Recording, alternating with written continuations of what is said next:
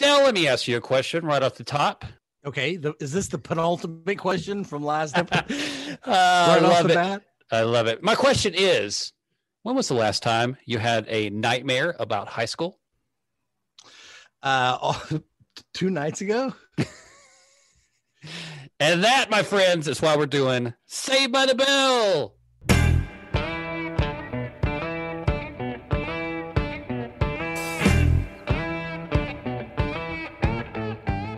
That's right. The triumphant return of the classic series from the 90s.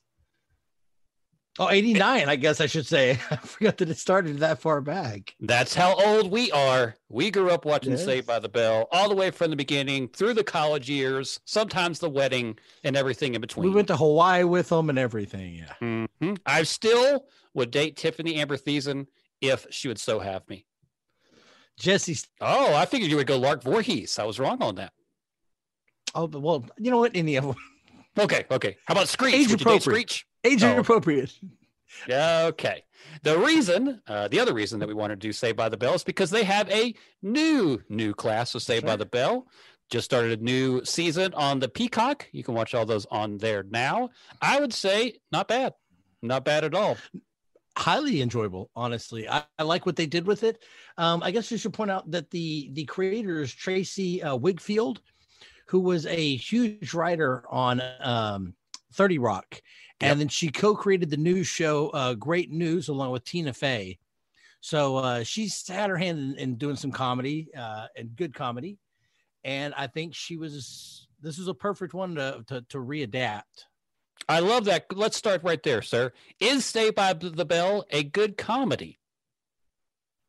The original one was not. It was a way to pass 30 minutes while selling you stuff in between and after school.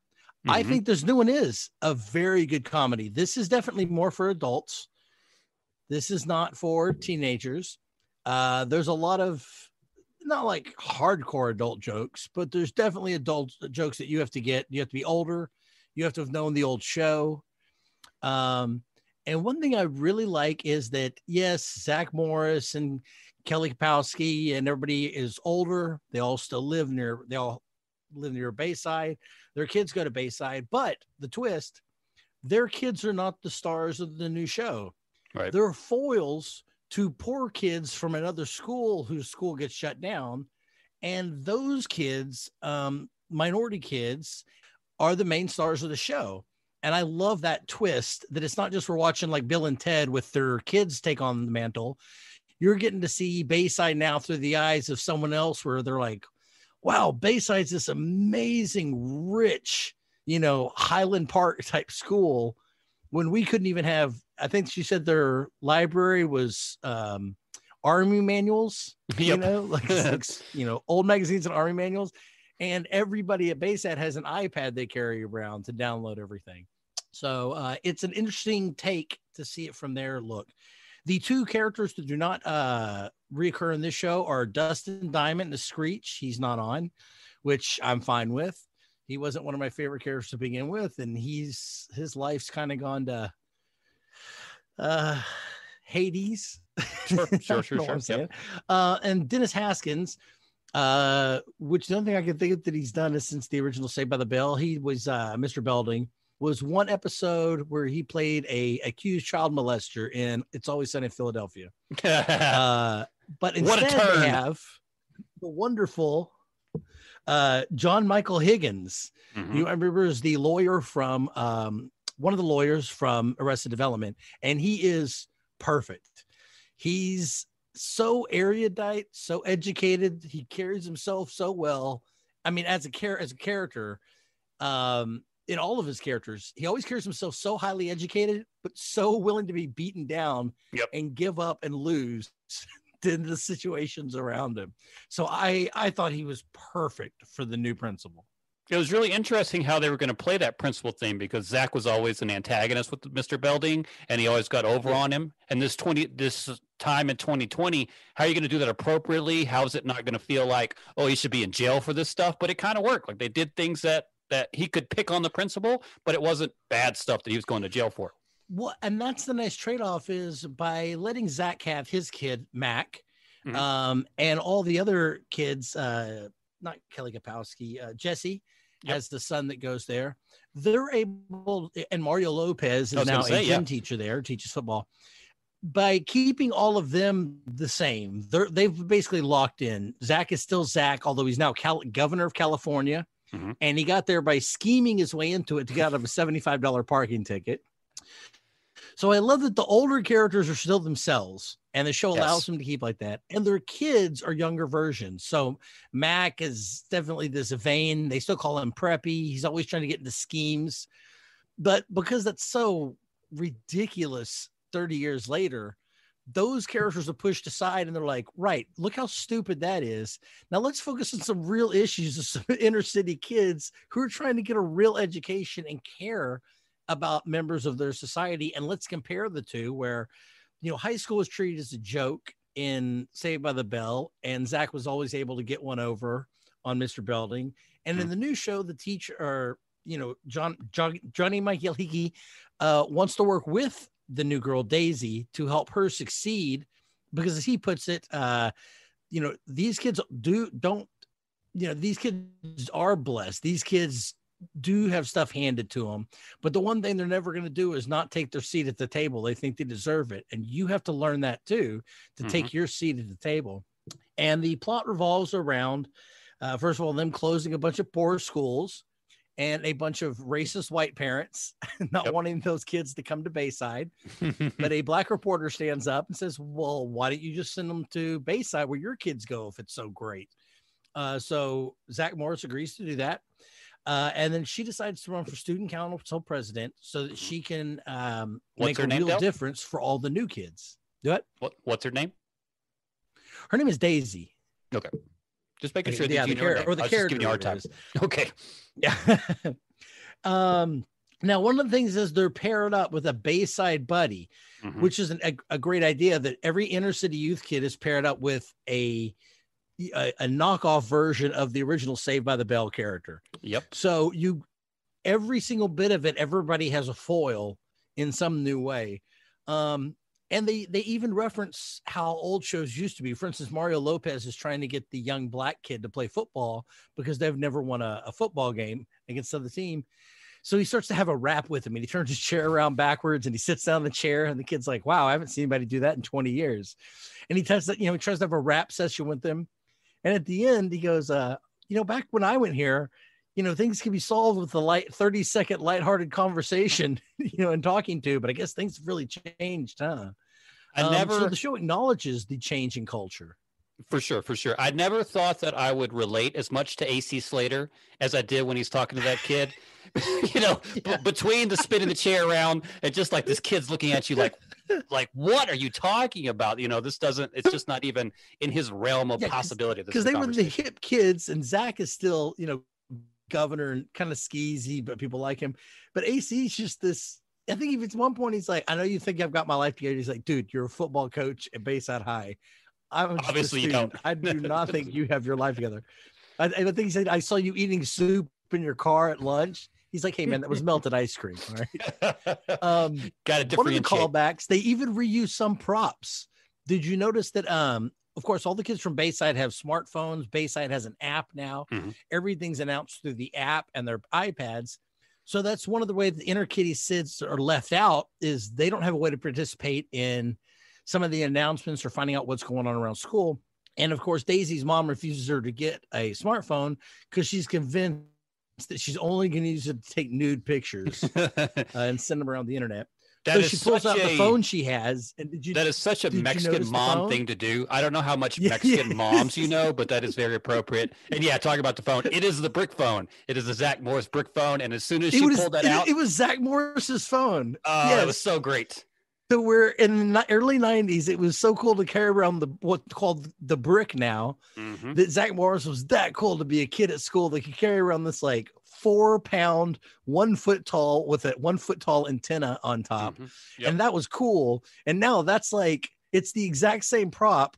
And it is a joke that she is carrying that around. That's the only way she has to communicate with her family.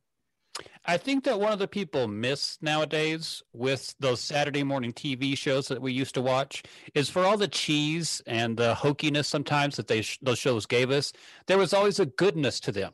And I think that that's one of the key parts to these new characters, because the rich kids, yes, they want this, and yes, they're going to do this for dumb reasons, but then they also realize too, I can do this for somebody else. And like, it was kind of a true, genuine moment that they had with Daisy to be like, I'm going to help you. And then she turned around and stabbed him right in the back and wouldn't let him have the spot, which I thought was great too. But there's a trueness and there's a goodness. Whereas I'm going to give you a comparison and you tell me what you think. So Zach and, oh yeah, go ahead. I was just going to say, compared to the new 90210 that aired last year, there was an inherent snarkiness to it. There wasn't a goodness. And I don't think there was a goodness in the original, mind you, but you compare these two shows and you look at, I think that that's a key component of how this is going to work and how 90210 didn't work. Yeah, because Zach and the other girl, I can't remember who she's related to, but basically the two most popular kids at school. They find out that Daisy's wanting to run for student council president.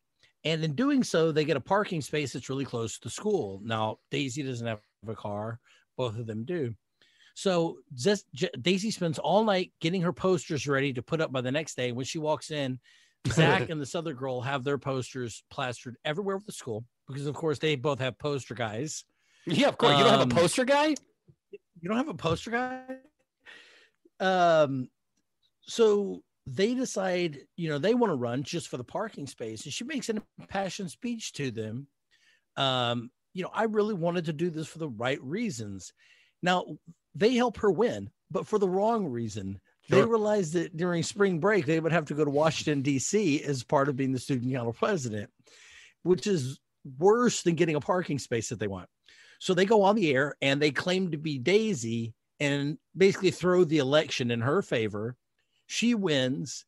So should they do the right thing for the wrong reasons? And then they say, the only thing we want is the parking space. And she says, no, that's where I'm going to be moving the bus stop so that the poor kids don't have to walk so far. And so she does the right things. Is kind of a dick about it. Do you remember what they said that she would give the people if she won for class president? No, it was something like, I remember Zach said he would guarantee that all the teachers gave random Fs. That was the thing. That was for him. His nomination. I believe they said they'd have Lizzo. I think Lizzo's going to do the homecoming dance, something to that effect, maybe the prom, and everybody's going to get $50 upon graduation or $500 or something like that. And a micro pig. There you go. And everybody was going to get a micro pig, and that's what sold the school over. I do like that one of the things that Saved by the Bell was famous for after the first year, and I guess you would say that Saved by the Bell originally started as a show called what was it? Something like Hello, Miss Daisy. Good Morning, Miss Bliss. Good Morning, Miss Bliss. And it was focused on the teacher. And if you watch it on Peacock now, they've retroactively made that the first season. And it's at Jefferson High School. It doesn't take place in California. The real season and where it got called Saved by the Bell is 1889 in what they call season 2 on Peacock. But it starts with Dancing at the Max, which we'll talk a little bit about and compare it to in a second. But even from that first episode, Zach would look directly at the camera and talk or pause time. Mm-hmm. And it was shown that Zach could break the fourth wall and was aware he's in a show. And I assumed they would give that to Zach's son, and they don't. They give it to Daisy, clearly marking her as the new, I was going to say Protestant, but I'm not. It's protagonist. Yes. There we go. So I like that trait carried over, that she's aware she's in the show and is telling you this story about how it's happening to her. So that was a nice little carryover as well. I loved her first time that she does it. She turns to the camera and goes, "Did this white boy just say that to me?" Yeah. And I was surprised because I was like, oh, they're going to do this. Okay. Because that was always kind of cheesy. And I thought they were going to cut that. I thought they were going to be like, no, that's breaking the fourth wall. That's done. Nope. They kept that in there. And I'm glad they did. Yeah, for sure. Because you see something like the first episode, the Dancing at the Max, and how even in that beginning, there was something to that. There was a uniqueness to that obviously a lot of shows stole after that. I don't know if I'd say a lot of shows, but your favorite show, what's the The takeoff. I'll think of it in a minute. But anyways, there was The Office. no, where they're always looking at the camera. Oh, darn it! That show about Cameron that was a movie, and then he crashed his dad's car, and then they made the show that was not the show like that. Do you know what I'm talking about? I cannot remember what you're talking about. And I want to call it Fast Times at Ridgemont High, but that's not it. And it's the one with Matthew Broderick. Oh, Ferris Bueller's Day Off. What was the TV show they made? Oh, the ripoff was Parker Lewis Can't Lose. There you go. Hey, we got there. Definitely do on the show. We got there. We got there, Matt. He broke the fourth wall a lot too, and I think that was at least a little bit stolen from both of those two things. So, yes, long circle to get there for no apparent reason.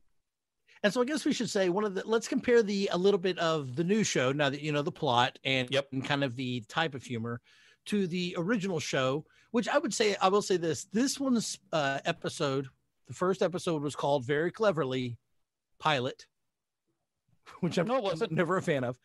No, for the new one, it was called Pilot. Oh, I got you. For the new one, I'm sorry. Yes. Yeah. Now, for the old one, it was Dancing at the Max, and there is basically a dance competition, which the Max has brought back in the new show with the same guy. So Max is still running this diner 30 years later. On kids. That's right. Still creepily perving on kids. So the original one, there's a dance competition with Casey Kasem, and everybody pairs off. Let's see, it was like Screech and Lisa. Zach decides to go with Jesse because Jesse's teaching him so he can ask out Kelly, but Kelly ends up going with Slater. And at the end, I believe Screech and Lisa win. So plenty of problems with, everybody should have known. None of that should have been a surprise because, again, they show it for the second time at the very end. But do the kids know who Casey Kasem is, do you think? Only as the voice of Shaggy. I think that would be the only way people would know him now. Yes. I don't think most people younger than us would have any idea who he is, but he is the voice of Shaggy from Scooby-Doo, the original voice. So I'm going to try this Matthew again. Lillard doing that voice, he's doing Casey Kasem's actual voice. We're going a little bit behind the scenes now. I'm going to try this again because I asked you the question the last time we tried to record this that I broke the machine. But my question is, who might be the Casey Kasem of 2020? Would it be Mario Lopez? That would not be accurate.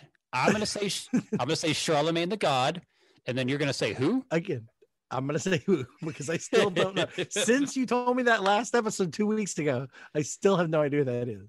I would be interested to kind of see who it would be. I mean, you could go Carson Daly, maybe. Maybe Carson Daly. I can see that. Ryan Seacrest. Yeah. Something like that. Yeah. Yeah, I would be interested to see how they do it. Now, also, do kids have dance competitions at the random cafe around the corner from school? Yeah, that was something that in 80s and 90s movies had a lot where you could just run into a gang and you would just dance out your problems.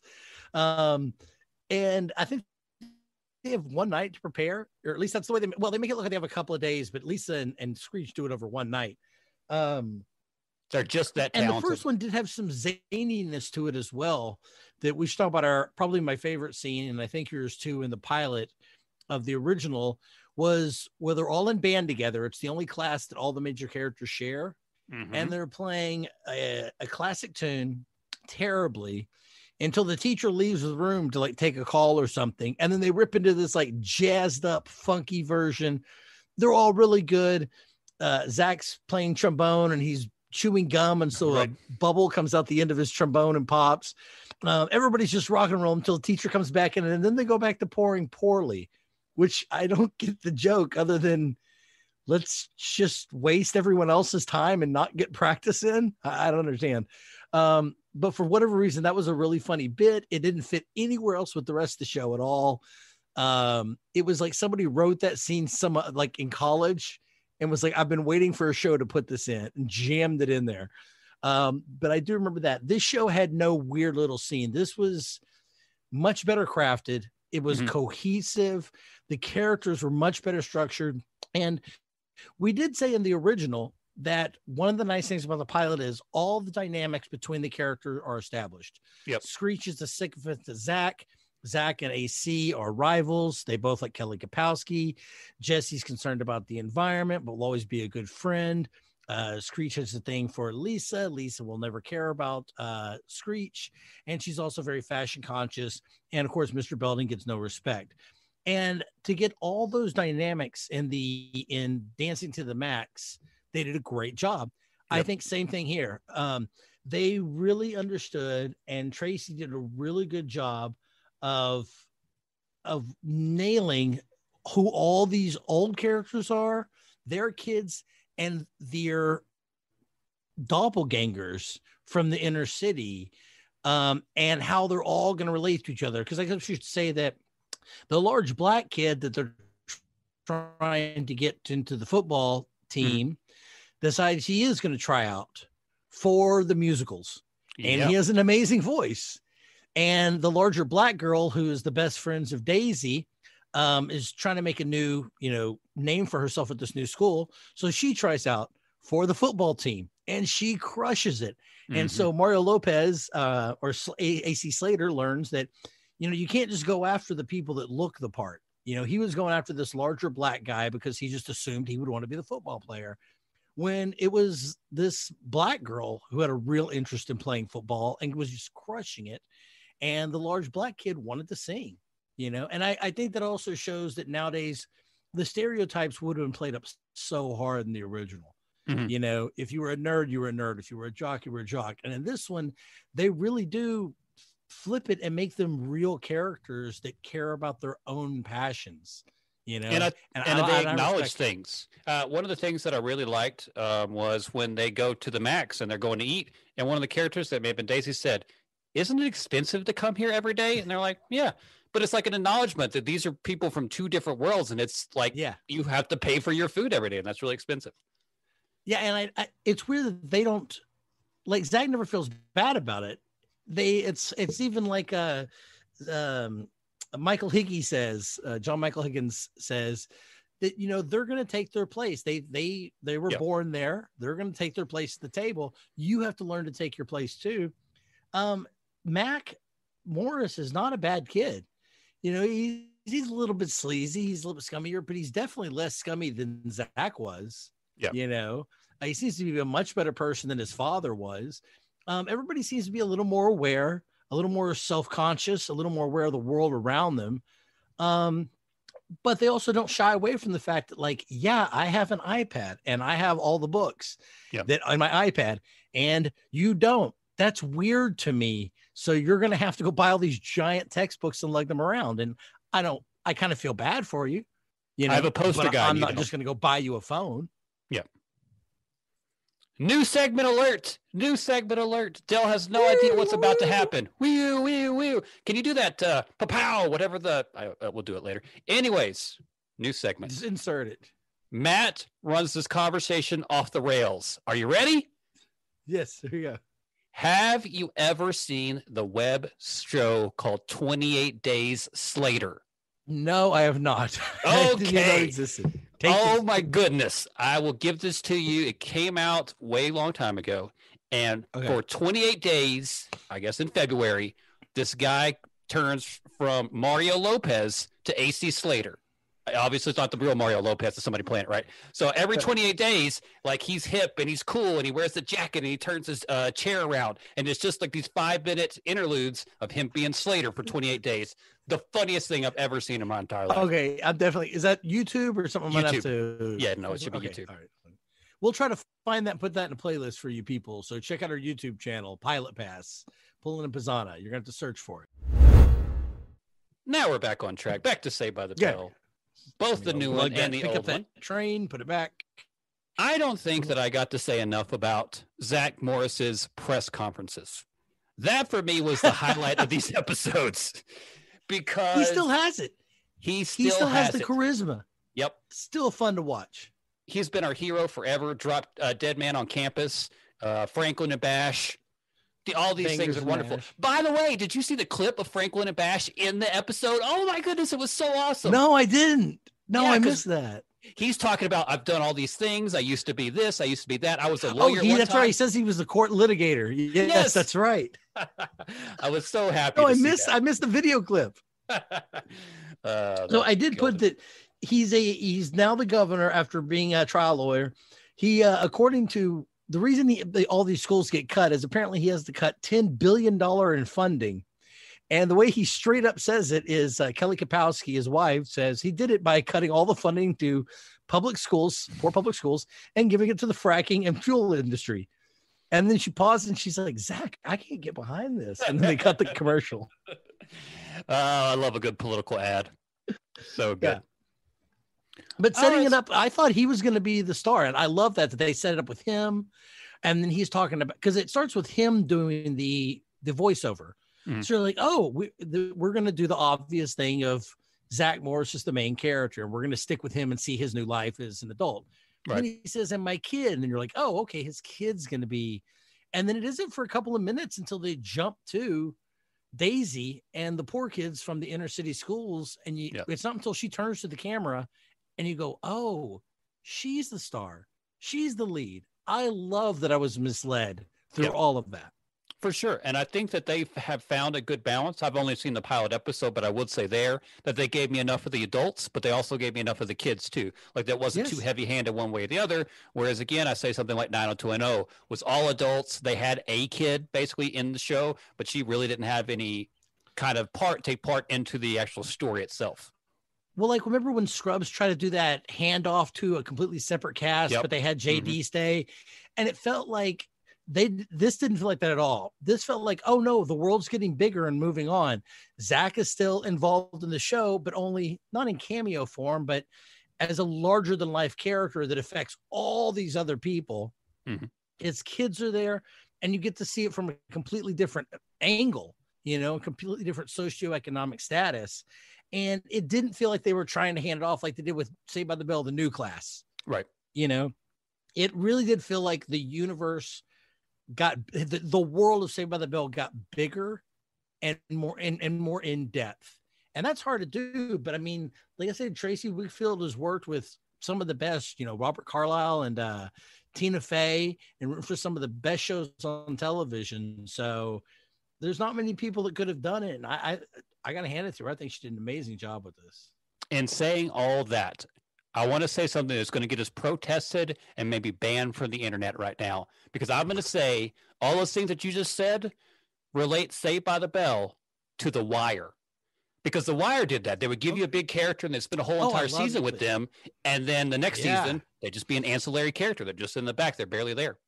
Yeah. Like McNulty was through in all 5 seasons, but he went from being the protagonist to being a cop to being a cop even further in the background. Mm-hmm. And as you're right, and as they would introduce new characters, when Barksdale would go down or Idris Elba would be replaced, the people that stayed on took smaller roles, but their roles were just as important, and I got to tell you, that's actually a great analogy. I really like that. Shut it down. The party's over. Saved by the Bell, The Wire of after school television. I love it. That is awesome. Let's do that from now on. Let's make a poster of that. So, Del, we've talked about the new one. We've talked about the old one. We've enjoyed them both, I think. So let me ask you, the co-host of this podcast that we are doing right now, would you recommend Saved by the Bell, the pilot episode, to the people? I'll give it for both. I would give it depends on what age. As a teenager, I would recommend the original Saved by the Bell 8 out of 10. I would give the new one an 8 out of 10. As an adult, I would give the original a 7 or 8 out of 10, and the new one, honestly, a 10 out of 10. I really, 5 minutes in, I was like, I can't wait to see where this goes. I got re-excited about characters I thought I wasn't going to care about. And when we went back and watched the Dancing to the Max, I went, oh, I forgot how enjoyable this show was. I liked it again. It was like when we watched Miami Vice. I went, oh, right, this was still good. Whereas we watched Knight Rider and I was like, oh, this doesn't hold up. Saved by the Bell was still fun to watch again, the original. But this new one just, I'm actually excited to watch the rest of the season. Like I'll probably pay the $5 a month just to watch the rest of this show. So I'll take 10 out of 10 on the new one. I was so pleasantly surprised. As you said, I was kind of shocked that they figured out how to do this so fast. It really worked with these characters. All the young people that they have, I think, are really good actors, and I think they're really going to work with these characters. The girl that plays Daisy is fantastic. Like, I think that she is just blows me away sometimes as how good she is. She'll be in a movie in the next 3 years.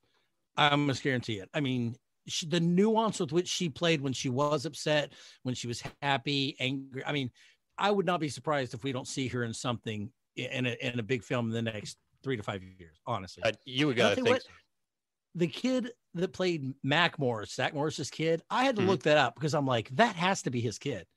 He is playing that just like in Bill and Ted's Daughters. You know, the kid that plays Ted's daughter. I was like, that is exactly the character of Ted as a little female. I thought for sure that was it was Mark Paul's real daughter, and real son. And it isn't. It's some nobody who, you know, is starring in a very big show on NBC. So doing better than me. What is his name? Oh, Mitchell Hoog, or possibly it's Hogg, depending on how you pronounce it. Whether you choose to pronounce it correctly or incorrectly. But I could have sworn that was his kid. If you told me it was, I wouldn't have doubted that for a second, because he knows a ton of the idiosyncrasies. So you could tell he went back and watched a lot of the old show to just, there were certain hand movements or gestures that he made that was the same way Mark Paul would do it when he was a kid, that he would kind of flourish around his hands and the way he would start and stop his sentences. So hats off to him too. I was really impressed. Since you butchered a name, will you also butcher the girl that plays Daisy, her name? Okay, let me find that one real fast. That is Haskiri Velasquez. Haskiri Velasquez. Yes, that's not bad at all. I think you nailed it. She deserves us to say it correctly because she did a great job. So that's my hope. But I hope I got it all right. Oh, can we also just throw in that for no reason? And I love this. There's a character, Josie Tota. That's the actress. She plays Lexi Haddad de Fabrizio. And when they're all at the Max together, she's like, "Hi, I'm Lexi Haddad de Fabrizio. I have my own reality show. I'm a transgender cheerleader. If you could tune in and watch, that'd be great." And then it's not I'm sure like in later episodes that'll come up, but they're like, "No, we're putting a transgendered female with her own reality show in the pilot as a character." Mm-hmm. And then we're never going to address it again for the rest of the episode. I love that. Yeah, it should be that way. I mean, it's just another thing. I mean, it's just like a normal thing. It's just the show updated all the things it should have updated and kept all the things that worked and carried over into adulthood from the original. And of course, they got John Michael Higgins, and he's like Bill Hader to me. Everything he's in, he's great. I've never seen him do anything he carries the scene if he's in it, you know. Agreed. And I also recommend both the original pilot, the original pilot. I recommend all 3 of the Saved by the Bell pilots for the people because that's how I'm feeling today. I'm feeling generous. I'm feeling in a good mood, and they all entertain me. Like, there wasn't anything that I was just like, "Oh, do we have to do this again?" They were all great. I enjoyed them. They were funny. They are wholesome. I think that's a word that is not used in TV much anymore, but I think there's a wholesomeness to that I really appreciate. Yeah, you know what? This was I got to admit, like you said earlier, not everybody does everything for the right reasons in this, and it's not so goody two shoes. Everybody learns an after school lesson, but this did feel like a wholesome show. Like, I would love to let my daughter watch this. Whether she thinks it's funny or not, I would love for her to watch this. Del, let me ask you a question while we've got you here. Can you tell the people where they can find us on the World Wide Webbies? Yes. The most important, of course, is our Patreon page, where if you like us, you could please donate some money. We're using it to put some merch together, including t-shirts, stickers. For that, you can get some unedited episodes. You get we record these on Zoom, so you can actually see Matt and I recording these. You can see what we are and are not wearing. You can see how messy each of our backgrounds are, or our bedrooms. Maybe we should have a vote on who has the worst office right now. Hey, let's see. Besides I got good pictures Patreon, on the wall, at least. I got to start getting some more of my artwork up. The I got my DuckTales collection that I'm just waiting to move into the new studio because it's just going to be all Nice. DuckTales behind me. Excellent. But so besides Patreon, which is a big one for us, right now we're also trying to push the YouTube channel. It's just a static image, but you can listen to all the audio because we're trying to hit 100 subscribers so that we can get our own personalized URL. So that'd be youtube.com/pilot pass. So we're trying to hit 100 there. That'd be a big help. Even if you listen on a different podcast app, at least jump over to YouTube, Pilot Pass, pull in a Pizzana, and just subscribe to that. Hit the notification bell. But we can listen on any podcasting app, Player FM, iTunes, Stitcher. I think we're on Google now. We're attempting to get on Audible, the podcast section on Audible. So just search Pilot Pass, pull in a Pizzana. You'll find us, no problem. Subscribe there. On Instagram, we are Pilot Pass. On Facebook, we are /Pilot Pass. And on the Twitters, we are /Pilot Pass Pod. Because it's a weird one out, and what are you going to do about it? Nothing, punks. Nothing. They know how we roll. Del, those were great information. I do not have anything to add to that, so let me ask you, do you want to leave the people with anything before we go? It's just coming all right. It's all right, because I'm saved by the bell. And then there went $5,000.